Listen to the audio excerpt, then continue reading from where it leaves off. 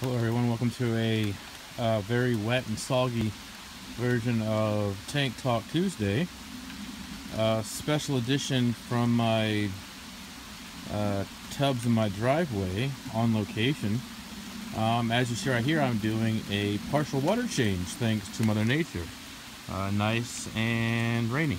So anyways, you see this is very well shaded, so it keeps it cooler. This one gets like morning sun, which happens way across. It doesn't even get, it's mostly even shaded then, so it doesn't heat up too much, so it doesn't cook them in the summertime. But I pretty much condensed most of my female guppies, and most of them are the ones that I got from the wild caught group, are in this tub right here. This is one of those just basic $6 Walmart rope tubs. I think it's 17 gallons. I have some yarn on the bottom to give some fry cover. And I'm going to go ahead and feed them right now. It's using the eyedropper technique. And the rain's really coming now, so I hope you can still hear me. Not sure how much you can really hear or see, but the females are pretty happy. I hope. Let me just make sure all the blackworms are gone here. Yep, they're all gone. It's all cleared out. So there's one or two guppies in this one that I'm trying to get out so I can put them in here, because this is basically just to try to get these sub-adult female guppies to be fully grown guppies, and I can use this one for a breeding stock. I'm going to eventually put the pretty male mosaic Dumbo mosaic guppy in this tub. I'll put a link to that right here, to that video. You can see him. I eventually plan to put the jade head guppy I got last weekend, and the what is it? That really pretty fancy female guppy with awesome fin. I plan to put them in here with a similar color female guppy in this tank right here. I'll put a link to that video so you can see what I'm talking about. I'll put that right here. This one will be like an overgrow tank for right now, and then right here you see I have 9 5-gallon buckets, and this one, these are basically going to be fry grow out. I was getting the female out of here yesterday, and I already found some fry, although I think they're hiding at the bottom down there right now, hiding in the yarn, which is good. That's a really good sign. There's some mosquito larvae in here for them to eat. That's new since yesterday. Where are they? I think they're down at the bottom. So, let's see if I see someone around once I move the yarn here. No, I saw about 6 or so in here yesterday at least, just at first glance. Not seeing very much movement. Might be a little bit too cool for them. Probably hiding in the yarn. I know they didn't jump out.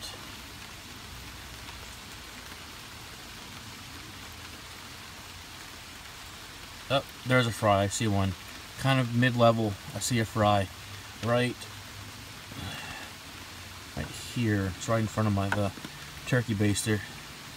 See a fry. Moving kind of slow because the rain's cooling things off a little bit. Adding some more extremely soft water.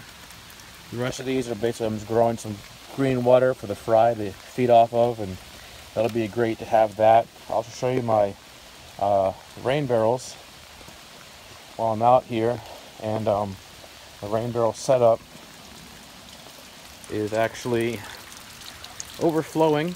As you see, this is a 32 gallon trash can that I obviously built myself.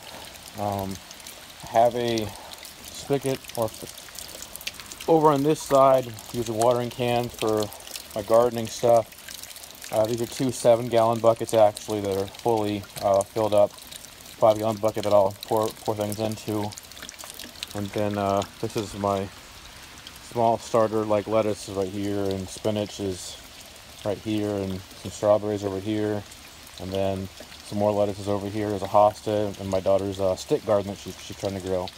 But yeah, so that's my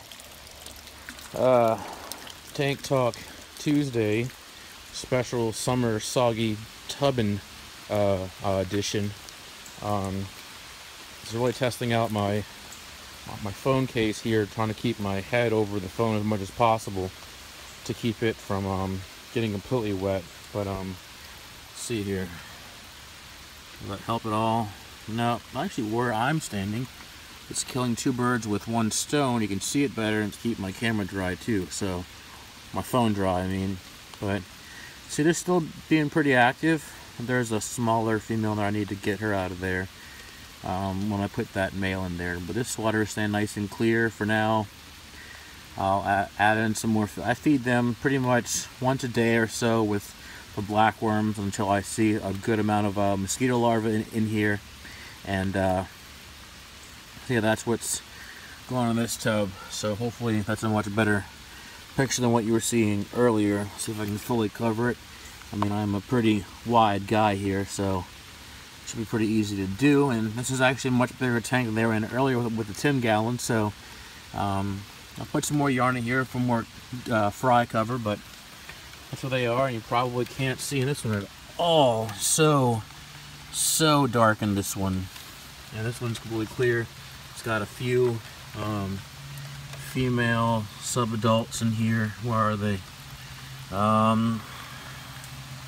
There's one right underneath, right there at the end of this turkey baster at the bottom. Actually, both of them are right there. One and two are right there. So that's what's going on there. So let me know what you think. I look forward to having this as the breeding, especially with that fancy fan female. I look forward to the results of that. Look forward to seeing what kind of varieties I get out of the fry in these 5-gallon fry grow out buckets, and these are basically the breeding ones for the adults, and see what I get out of here is my plan. So if you have any ideas or suggestions to how to make this better, let me know in the comments below. I'll appreciate any constructive criticism. Let me know if you have any questions. I obviously put those in the comments below. I love answering questions. And yeah, so that's basically, I don't know how much more there is to say about that. I'm gonna get inside. I do have enough sense to get in from the rain eventually. So hope you have a nice Tank Talk Tuesday, and be sure to like, comment, subscribe, share, and turn on the notifications so you can stay updated with all these strange strains that I'll be making here, hopefully. So stay updated and have a good one. Keep it fishy, people.